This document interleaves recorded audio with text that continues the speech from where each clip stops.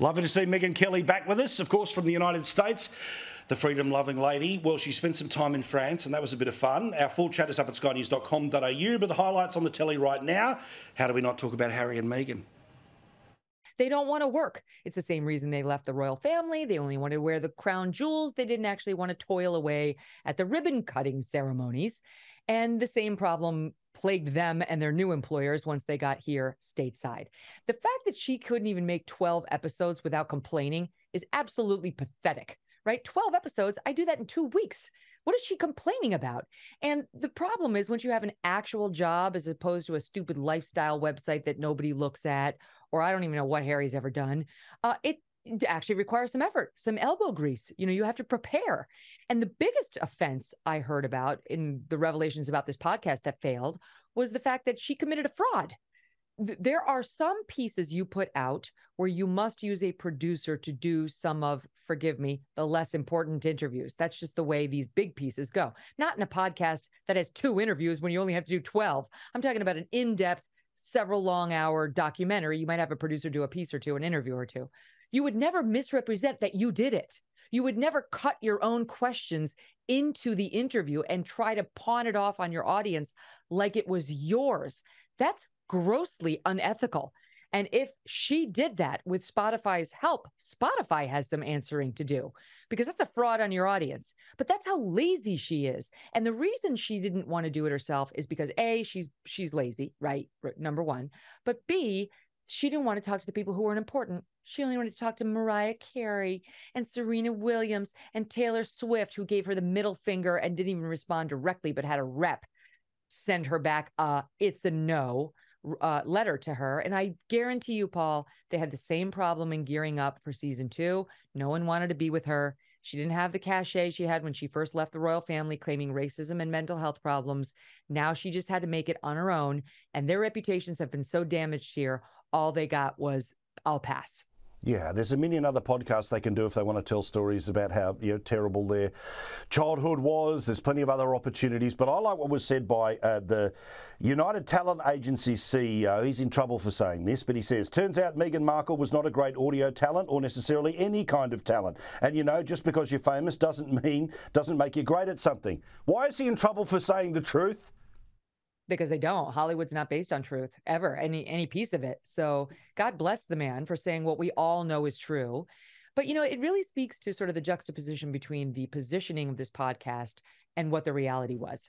She wasn't good at it. She was artificial. She was acting. She was over the top. Her fake saccharine voice. Go back and look at the clip where Mariah Carey says to her, "You're a diva too."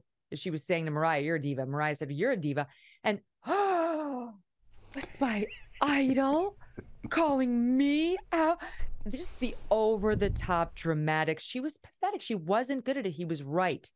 And so what did we see in the press? She got an award for top podcast by some group I never heard of.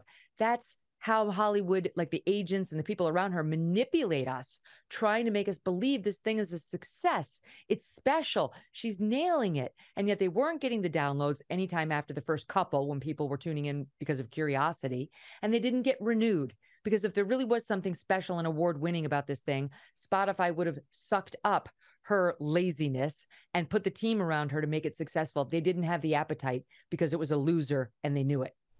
Joe Biden, of course, is a historic president because he's the only person who can fall upstairs.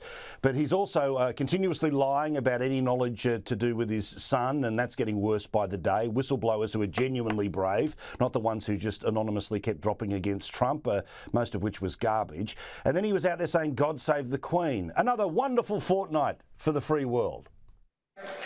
God save the Queen, man. I don't have anything for you on that. I have no clue what was going on there. Why did he say that? Why does he say enjoy your senior year? Why does he say things like this? They come out of nowhere. And I do think, I used to go visit my Nana. My Nana lived on her own till she was 100. And when she turned 101, she had to go into the home, right, where she could get better medical care. And I heard things like that from some of her, colleagues in the senior citizens home. Fellow inmates. Right. I'm just saying that's the only time I've heard such nonsense get blurted out with absolutely no connection to what's happening in the room. Of course, the problem is he's the leader of the free world. Well, of course, the stress of the presidency, right? So we saw Barack Obama, fit bloke, go from sort of dark hair to grey hair in the space of his 8 years. This bloke starts as a corpse. What is the expectation of him at the end of 4, let alone 8? I've got 2 words for you. Kamala Harris. That's what truly strikes fear in the hearts of most Americans. And they need to get real honest with themselves about the fact that that's the reality if this guy gets reelected. It may not be death. I'm not wishing this man an untimely death. Of course not. But he is pushing 86 by the end of that second term. And we already see the mental deterioration. So he could be, pushed right out of office thanks to his cabinet members if he becomes incapacitated any further mentally. More than likely, if he gets reelected, they won't do that. We've seen what they've done with John Fetterman, this senator in the state of Pennsylvania who can't put 2 sentences together either. They just keep pushing him into the voting box so he can vote the way they want. So maybe they'll do that with Joe Biden. I don't know. But at this point, it does look a little like elder abuse to make this guy run again. He won't have a debate, even though 80% of Democrats want him to debate his Democratic challengers. He won't do it. And I really think their whole plan is working right now, Paul, which is get Trump to be the nominee on the GOP side. That'll motivate the voters, and Biden won't really have to run or put himself out there and put words together. 100%. California, always at the front of stupid things, and they've decided now to pass a new law that's particularly insane against parents who want to take care of their kids. This can't be allowed. This has to stop. It passed the House in the California State House, and now it's going to go to the Senate. And it would have to be signed by the governor who has presidential aspirations. And if this guy signs this, he's done. This isn't like, oh, trans people should get care, right? They call it gender affirming care. This is the California lawmakers saying, if you don't affirm, quote, affirm your child's gender confusion, and they don't define what that means. It could mean you refuse to get his penis chopped off when he says, I'm a girl. You could be labeled a child abuser. You could be treated as a criminal, the same as a sexual abuser of children. And anyone who has a duty to report, like a third-party source, like a school or an advocacy organization, would be able to report you to the authorities as a child abuser. So the original bill was, let's just have whether they're affirming and offering gender-affirming care as a factor, a custody battle judge might be able to consider. But then this guy, Scott Wiener, who I believe has no children, added an amendment saying, let's take it one step further where we could label them child abusers. We'll change the whole definition of abuse. And it got passed. These lawmakers actually passed it in the House in the state of California.